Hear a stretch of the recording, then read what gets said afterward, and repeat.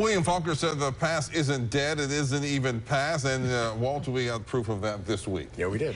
We've been following the restoration of a Model T school bus, and this week, well, we got to take a ride in it. Yeah, my friend Kirk Hill down in Mendenhall is a Model T expert, and so when his friend and former student Britt McAlpin found the school bus that Britt's grandmother had ridden to school in some 80 years ago, Kirk was the first person that he called.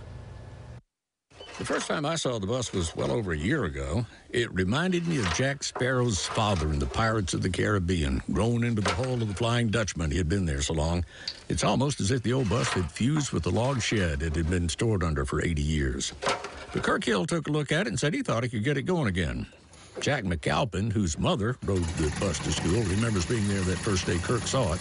He goes out there, I got to see it. He said, I can drive it out here in 2 days. I said, that man's crazy. I can fly, too. And after a few days, they did get it running out there in the woods, and then they hauled it out and took the time rebuilding it. And this past week, Miss Ethel May, that's what they called the bus after the lady who rode it to school back in the 1930s, drove down our driveway here at WJTV to give us a ride. Now, for us, it was an adventure. Kirk Hill showing it off as part of his love affair with Model Ts. I fell in love with the old bus. I really did. I mean, it's been... I've done a lot of projects in my lifetime with Model Ts and A's, and I think this is probably tops them all. Top speed 17 miles per hour.